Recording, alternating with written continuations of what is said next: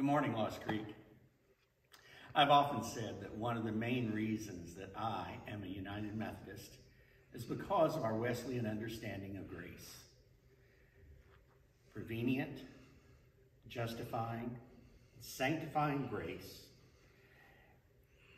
describing how God's grace is active in our lives from our birth to our death, through all stages of our faith, even when there's no faith at all.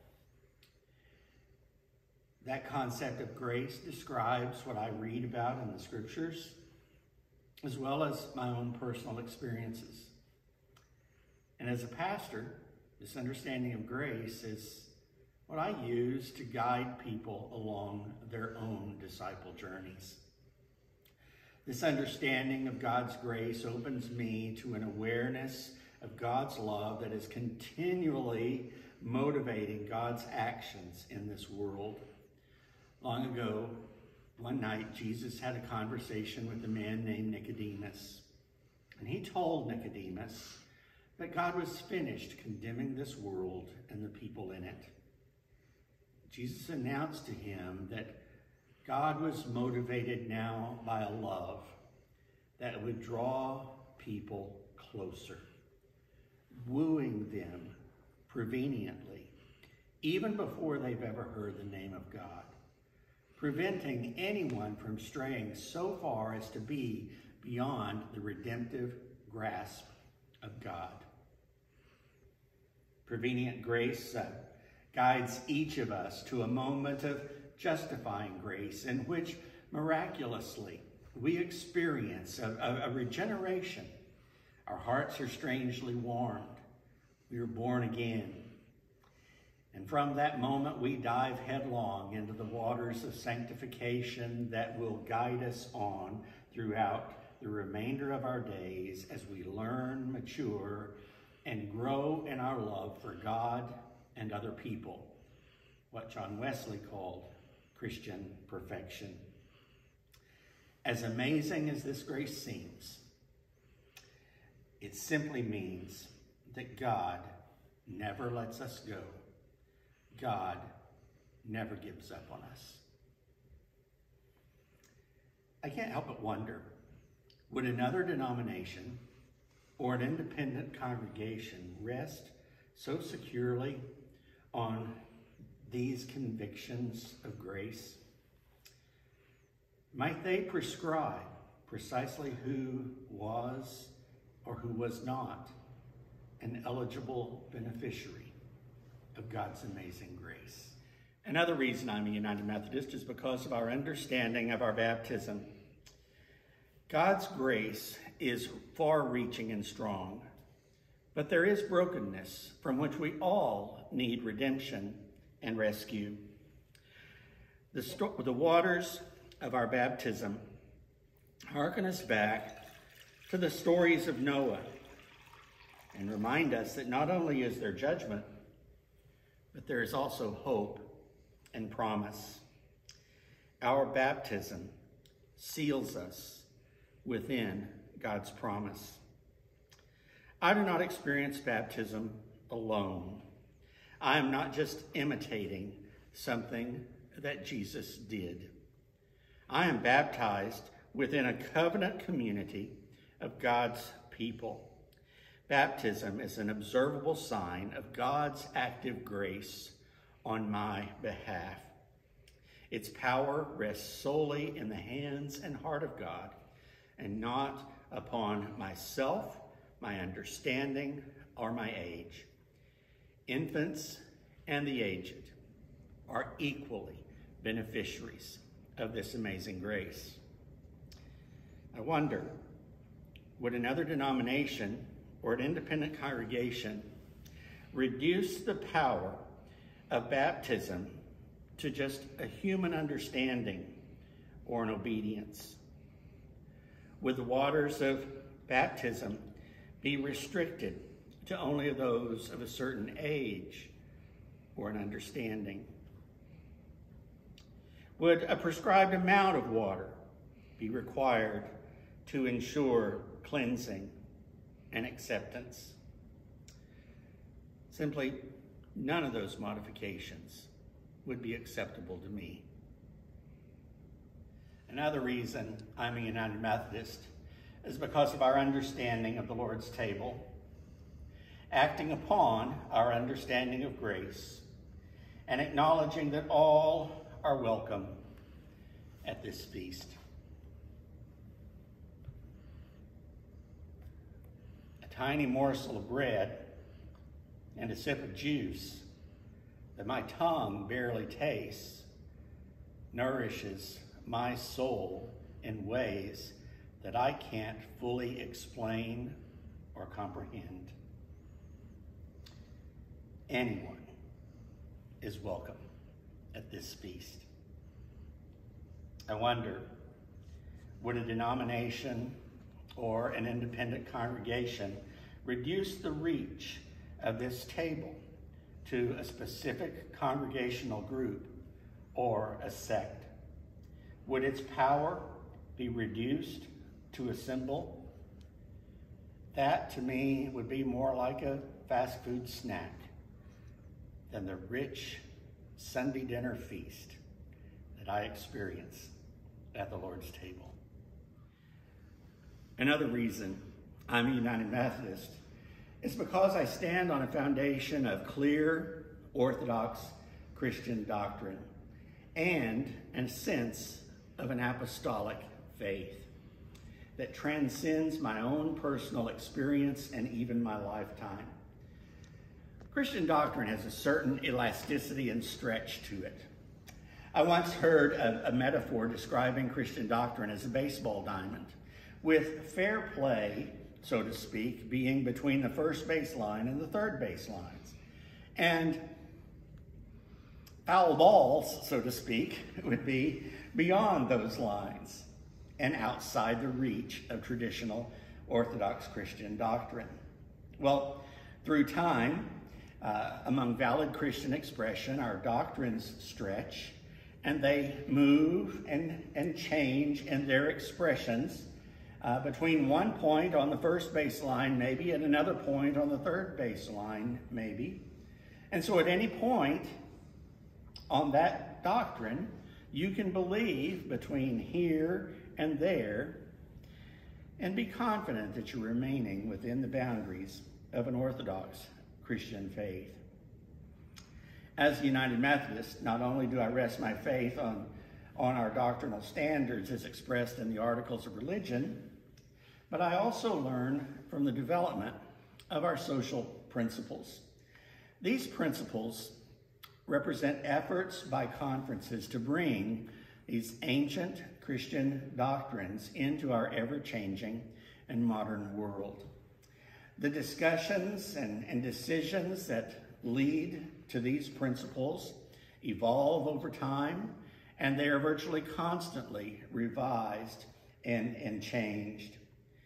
They cover a huge range of issues that are important to us all, such as war, collective bargaining and ethical practices in the workplace, civil rights, abortion, education, divorce, alcohol consumption and addiction, the death penalty, the use of tobacco, technology in our modern world, gambling, and yes, human sexuality, just to name a few. If you ever read through these social principles, you will find a wealth of wise Christian counsel, and you'll experience something of that baseball diamond that I mentioned. Each issue will be considered through the lens of our faith, our church tradition, scripture, understanding, and human experience. And on almost each issue, you'll find yourself nodding, saying, yes, I can see that. You will not find many of these statements written in terms of a United Methodist must believe this, or a United Methodist must do that. But you will be given a range in which to form your thoughts and understandings and opinions, and be assured that you remain within the boundaries of your denomination and our historical Orthodox Christian faith. Now, most Christian denominations will share a similar understanding of Orthodox Christian doctrine. This, for me, is why I would find it difficult to be a part of an independent, non-denominational congregation, especially when those churches are mid-size or smaller. Oftentimes, doctrines can rest upon strong opinions within the church among leaders or their pastor. Unfortunately, very often, pastors of those smaller non-denominational churches have little, if any, formal theological instruction. I know the last time that I worshiped at a very small, non-denominational congregation, I listened to a sermon from a pastor who had had no formal theological instruction. And the sermon I heard was passionately delivered with great conviction. Unfortunately, as I listened, there were more than a few of his points that fell outside those first and third base lines and framework of classic Orthodox Christian doctrine, and no one noticed. Now, the last theological issue that I want to raise with you in this video is the status of women and minorities within the leadership and pastorate of a congregation. Now, we have to own the fact that it's barely been 70 years since the United Methodist Church acknowledged the ordination of women, but at least we got there. Yeah. The biblical basis claimed by some of those restricting women from these roles are simply misapplications of a few verses. It's quite clear that the Apostle Paul, who happened to write some of those very verses, also writes many more times in which he clearly approves of, acknowledges, and supports women in leadership, pastoral, and apostolic roles within the early church. This is just so fundamentally clear to me that I just find it difficult to understand why a modern woman would want to be in that kind of restrictive environment. And I need to stop there before I start preaching. Currently, the most active advocates for disaffiliation are the Wesleyan Covenant Association and a new denomination that is forming named the Global Methodist Church. And one would expect that since they use the name Methodist in their name, that they would remain true to Wesleyan theology and doctrinal standards. But we simply don't know. I have seen on social media churches that have disaffiliated who have wiped the name of Methodism from all of their publications and all of their social media sites. The GMC has existed for less than a year. They simply don't have solid doctrinal standards yet. They have draft proposals for procedures and doctrinal standards, but a lot can happen between the draft and the final copy.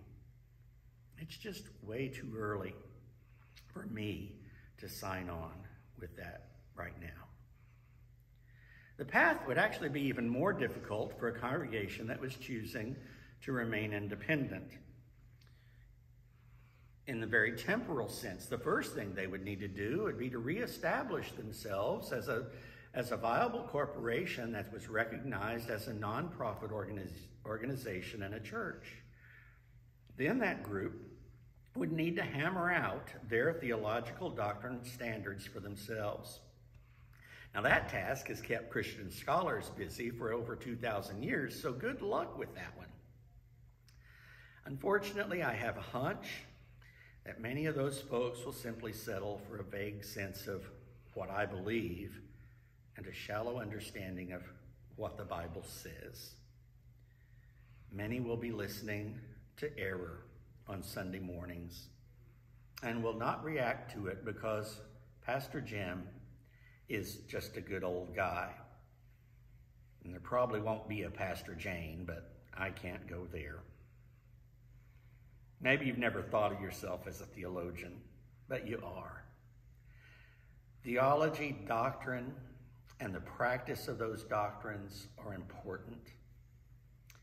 And I hope you have considered in these moments your own sense of doctrine, why you believe what you believe.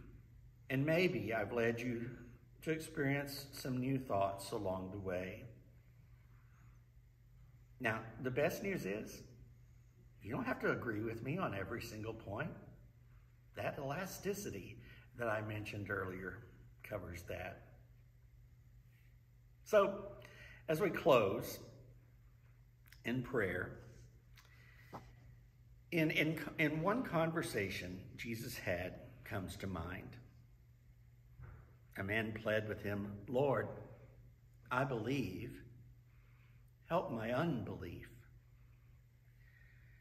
Two words that have so much power and potential.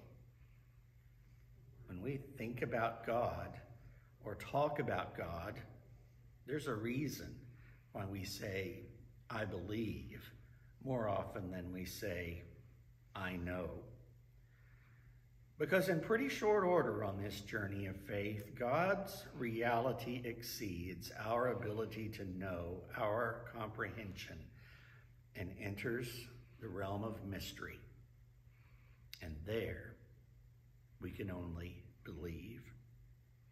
I actually draw comfort from the conviction that when we finally see God, and see as God sees, and know as God knows, we will all have some things about which we say, "Well, I was wrong about that one." And so as we pray today, I'm actually using a prayer that I often pray at a graveside. Eternal God, help us so to believe where we have not yet seen, that your presence may lead us through our years and bring us at last into the joy of your home, not made with hands, but eternal in the heavens, through Jesus Christ our Lord. Amen.